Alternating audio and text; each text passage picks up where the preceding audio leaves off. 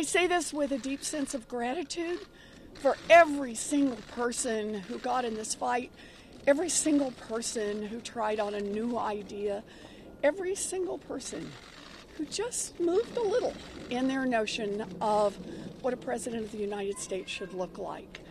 I will not be running for president in 2020, but I guarantee I will stay in the fight for the hardworking folks across this country who've gotten the short end of the stick over and over. Not today.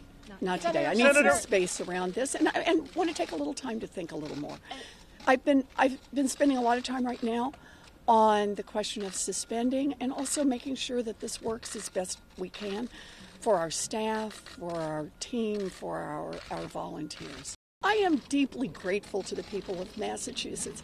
Look, back in 2012, they took a chance on someone who had never run for public office before.